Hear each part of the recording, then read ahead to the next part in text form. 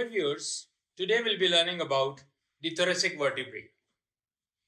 If you look at the vertebral column, that comprises of the cervical vertebrae, thoracic vertebrae, lumbar vertebrae, sacral vertebrae, and coccygeal vertebrae. Out of them, we'll be learning about thoracic vertebrae. Thoracic vertebrae are 12 in number, and you can see them.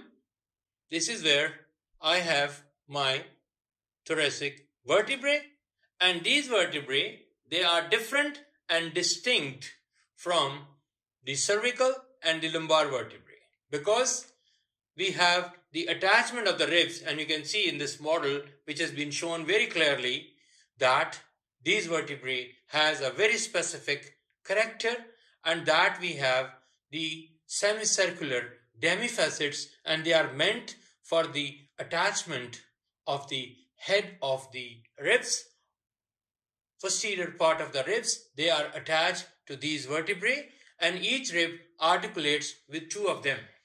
But if you look at the structure, the thoracic vertebrae, they are distinct from their fellow vertebrae.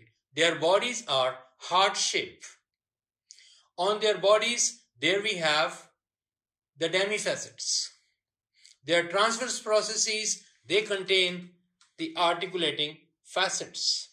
Their laminas are flat, and their spines, if you can pay attention, gradually they are pointed, directed downwards. But there is a transition. My upper thoracic vertebrae, they resembles a bit with the cervical vertebrae. And when we go down, the lower thoracic vertebrae, they look more like the lumbar vertebrae. Now today, we'll be learning individually about each and every vertebrae. And there you can see in this model, these yellow structures which are coming in between these two vertebral bodies, and respectively you can see all across, these are my thoracic spinal nerve, and they are coming in between through this intervertebral foramina, which is located on the side of my thoracic vertebrae.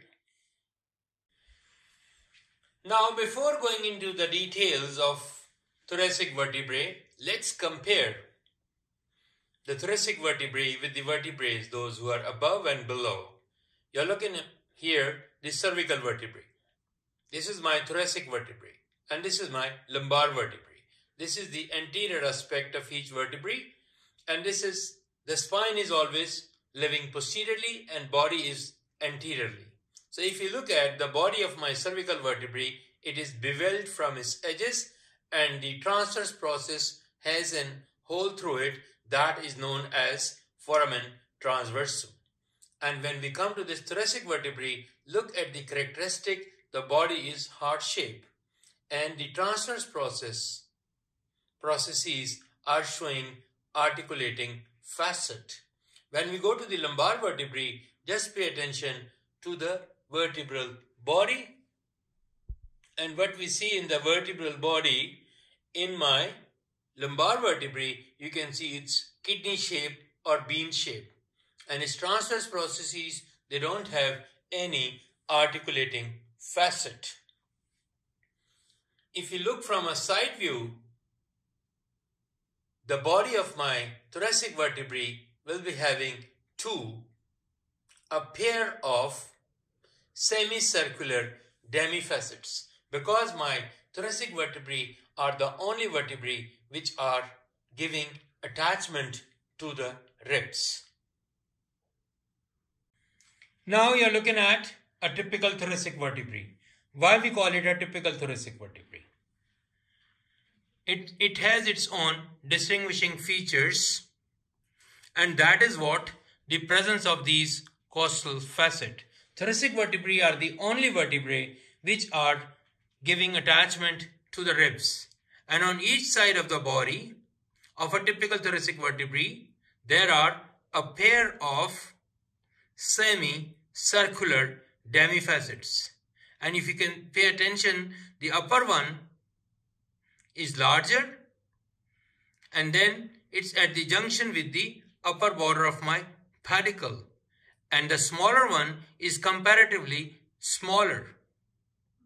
And then if you look at the body, which is more of a heart shape, you can see this heart shaped body. If you look at the vertebral foramina, it is circular. And if you look at the pedicle, this structure is known as the pedicle. And if you look at its upper border, it is aligned with the upper part of the body. And if you look at its lower border, that one is curving medially, and that is making the upper boundary of my intervertebral foramina. Where is my intervertebral foramina? I'll be bringing another vertebrae, another typical thoracic vertebrae, so you can see very clearly.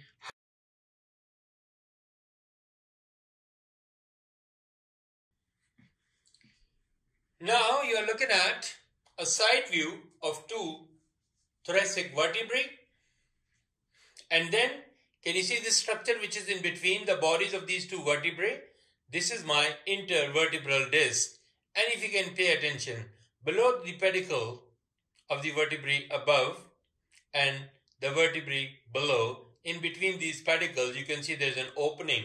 That opening is known as the intervertebral foramina, and these openings are there to transmit the spinal nerves. Spinal nerves leave the spinal cord through this opening in each intercostal space.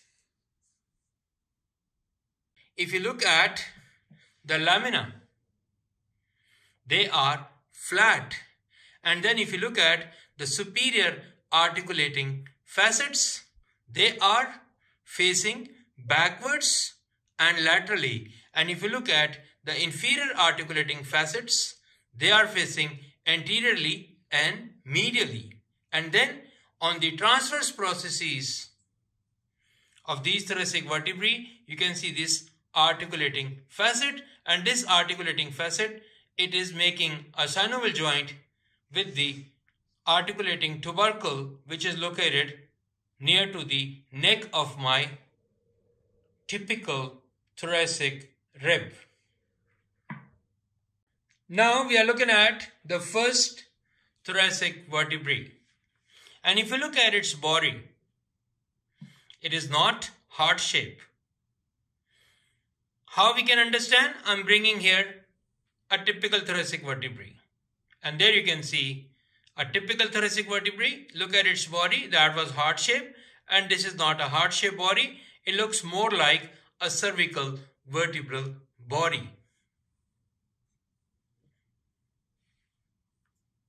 And then if you look at, there is a large articulating facet which is there for giving attachment to the head of my first rib. And there you can see there is a very tiny demifacet that is meant for giving articulation of my head of the second rib. But primarily, if you can see, this one is quite bigger, and this vertebrae, it looks more like a cervical vertebrae.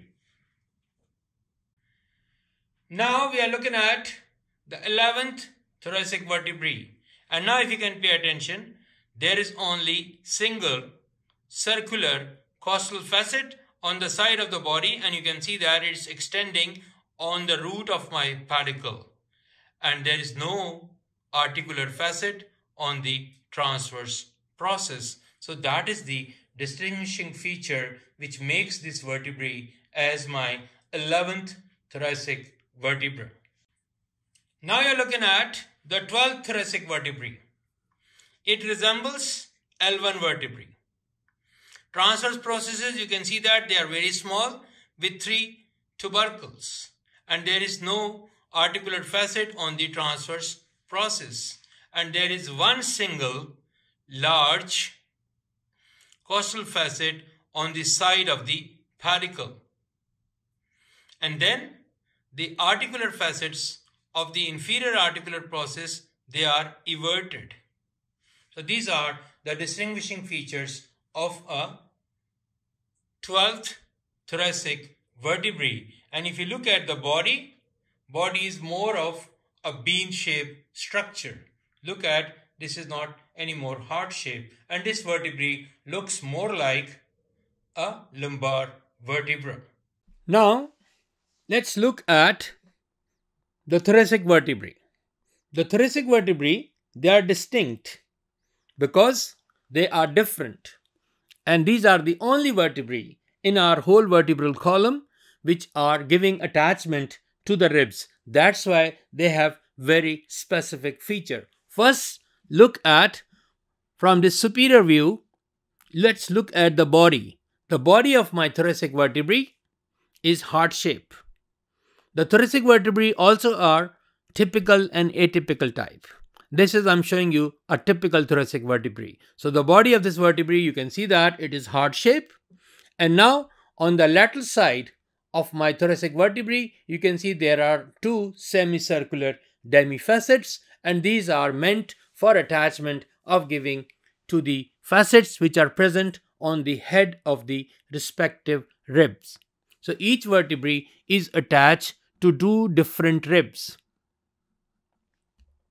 And then if you look at the transverse process, it also have an articulating facet, and this articulating facet, it articulates with the tubercle which is present on the posterior end of the rib. And then you can see that this is the pedicle, and there you can see this pedicle is inferiorly, this is well notched. And then look at the spine, this is classic of a thoracic vertebrae, of a typical thoracic vertebrae. It is sharp and pointed downwards, and it is well distinct if you like to compare with other vertebrae of the vertebral column. After that, we are looking at the first thoracic vertebrae. The first thoracic vertebrae, its body is broad and it is different than a typical thoracic vertebrae. It's more looking like a cervical vertebrae. You can see this is the top view, and this is, you can see from the side view. So the body is different and the edges are beveled like my cervical vertebrae. But the transverse processes, they does not have any foramina. And but look at the spine, that is also living horizontally. And if you look at the side of the body, there you can see these two big costal facet. The lower one is very tiny, and this one is meant for giving attachment to the first rib.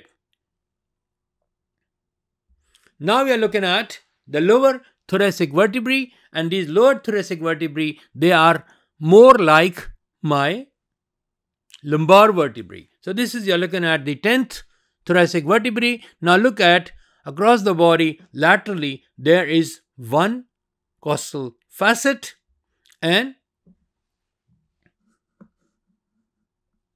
that is going towards the pedicle.